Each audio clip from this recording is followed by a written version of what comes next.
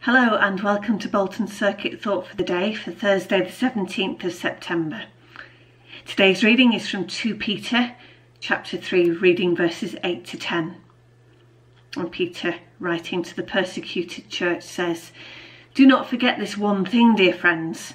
With the Lord, a day is like 1,000 years, and 1,000 years are like a day. The Lord is not slow in keeping his promise, as some understand slowness.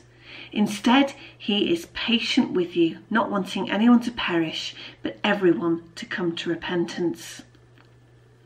But the day of the Lord will come like a thief. The heavens will disappear with a roar, the elements will be destroyed by fire, and the earth and everything in it will be laid bare."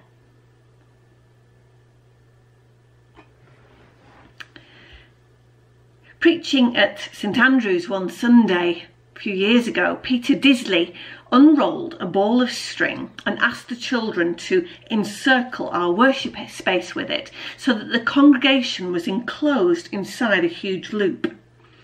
After using the string as a timeline to talk about events in the Bible, Peter pointed out that all of us were inside time, so to speak, and bound by it, but that God was outside time and not restricted. This was a simple illustration, but it stayed with me, and it helps me to understand a little better this great mystery of how God is both involved in and apart from our human experience of space and time.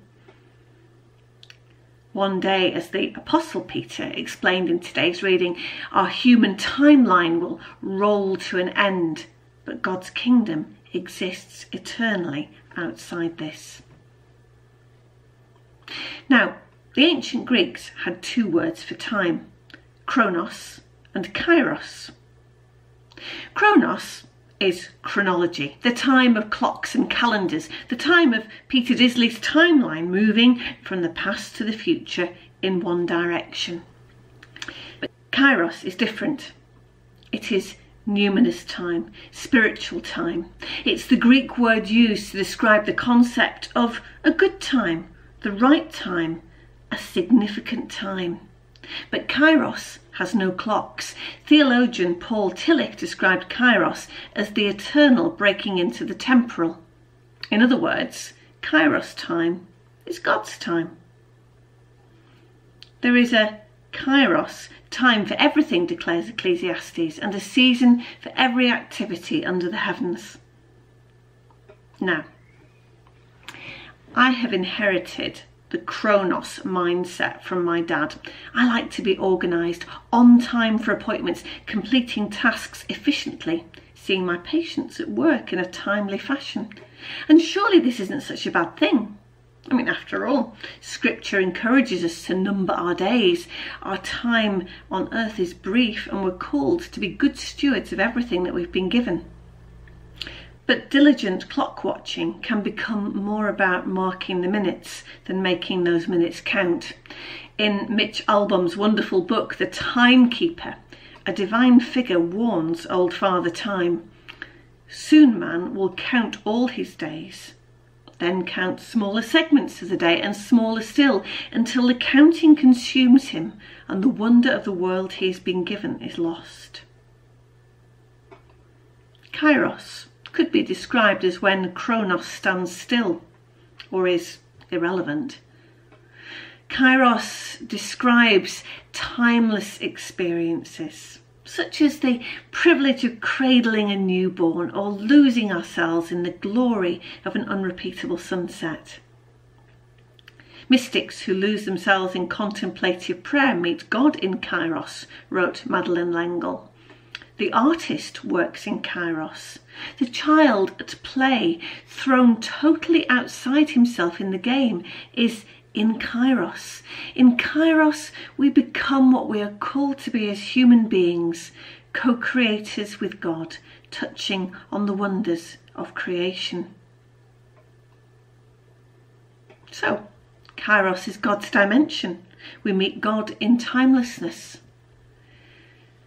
But kairos, to me, must also define those heart-stopping moments, those times when we freeze in the face of hideous, hopeless news, those occasions when suffering turns us to stone.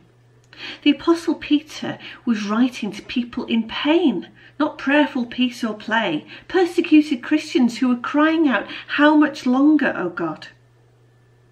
Now, we may not be facing persecution, but during those times when we're suffering, yearning, struggling through a long dark night, many of us will cry out in similar fashion, wanting our anguish to end. Last week, a friend of mine sat with his dying son, praying for his release, longing for the suffering to be over. All who are distressed and grief-stricken and lost wail, "How much longer?" Recovering from surgery myself in high dependency last year, my bed faced a clock on the wall, and I was amazed at how slowly the hands appeared to move. Can time really stand still? All who are caught up in pain or disorientation cry out, "How much longer?" Because of COVID, many folk are worried about delayed tests, postponed surgery, and all sorts of other horrible uncertainties.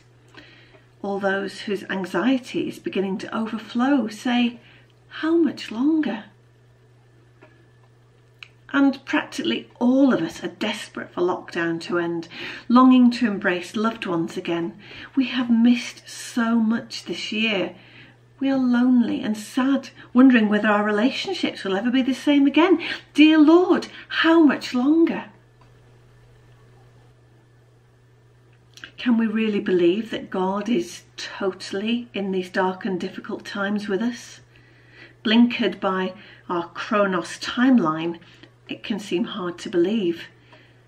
But if Kairos is truly God's domain, then he stands with us in these seemingly endless trials too. Looking back on my own dark times, it's been when I opened myself to the wonder of creation, when I attempted prayer or contemplation, or even lost myself in childish play.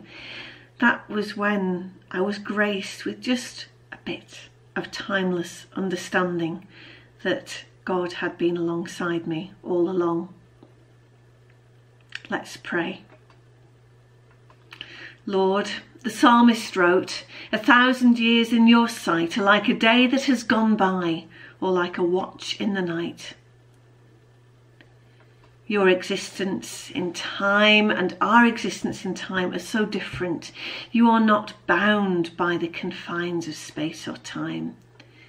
You seem to flow into our experience when we least expect you. When we ask for something right away, it does not always come. And when we don't ask you at all, then sometimes you surprise us. Thank you for those gracious moments when we are conscious of sharing time with you. And thank you that you are equally present in those times when we cry out, "How much longer, O Lord?" Teach us patience and perception, and may our struggles deepen our faith in you. Amen.